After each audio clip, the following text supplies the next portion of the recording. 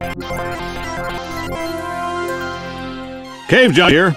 Every time I look at our test chamber production line, I am reminded of my father.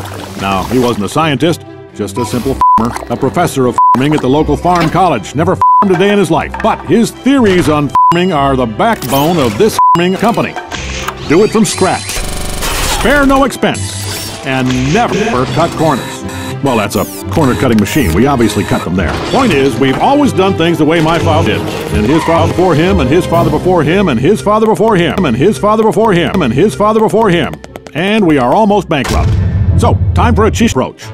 Allow me to introduce the Verse. Infinite Earths with an infinite number of F's. And as of now, they are going to take over all test chamber construction. And more importantly, all paying for test chamber construction. Why are they agreeing to do that? We're tricking them. Here's how it works. 1. Design a test.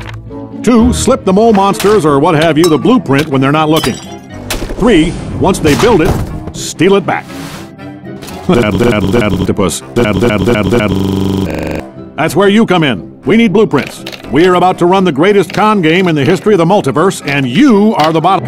Yes, you. Bottom. Get back to work.